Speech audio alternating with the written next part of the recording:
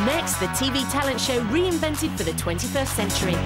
Every so often, a show will come out and you will go out down the pub and the show that you've watched will be the talking point the rest of your Saturday night. Pop Idol was one of those. It's a great opportunity for new talent.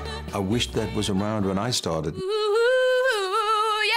The net was cast wide in the search for that new talent, starting with 7,000 auditions.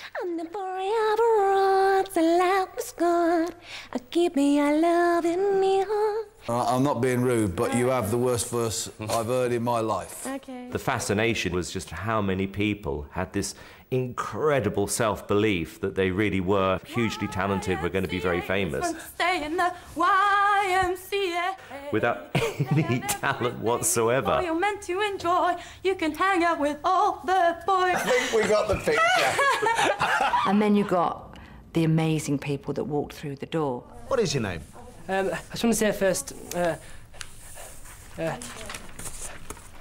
I have a stammer, you know, so I'm finding it hard. What you saw on TV was only a small part of how difficult that audition was. We had to edit it down because it went on a lot longer. Just relax. Okay, relax. Thank you. It was painful. My name is...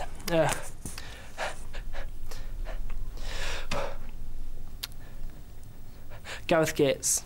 And then he sang. Everybody's looking for that something. Just one thing. And you knew that they'd discovered someone pretty special and he's gonna last the course. For all the hopefuls, following the Pop Idol dream meant surviving the scrutiny of the judges, and in particular, the rudest man in pop, Simon Cowell. Pop Idol is a shortcut to stardom. You can go from obscurity to household name and a millionaire within 3 months. Oh, God. Along the way, you've got to take a little bit of criticism. I didn't think it was anywhere good enough. That's not a bad deal, is it? Honestly, it was bad. His excuse is, I'm just being honest and I'm telling them what you're all thinking at home. You had a chance to shine, you totally didn't. That's it. Which, to a certain extent, is right. But then other times, you know, he does a lot of it for effect. He must lie in bed. Yeah, I'm sure he does. You know, I want a Ferrari and you're like a Skoda. Yeah, I'll keep that one. Yeah, I love that Actually, that's one of my favourite songs of all time. Not anymore.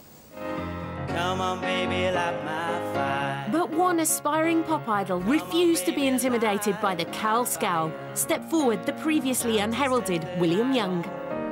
Fire! William.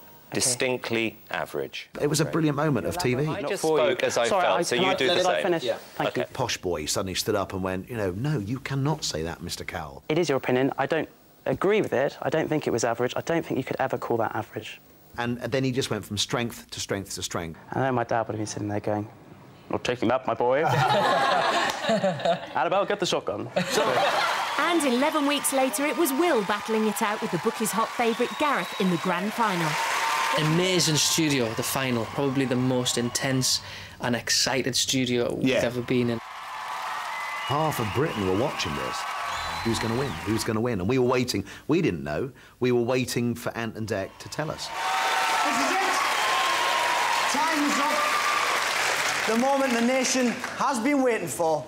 We have the results. I remember coming in about 8, and I looked at Declan, and we both kind of went, "Oh, don't make it obvious." He went, "Don't look so surprised." Yeah. The winner of Pop Idol is Will. And when Will did that shot of him, oh, just a really electric bit of telly, and it was a pleasure to be a part of it.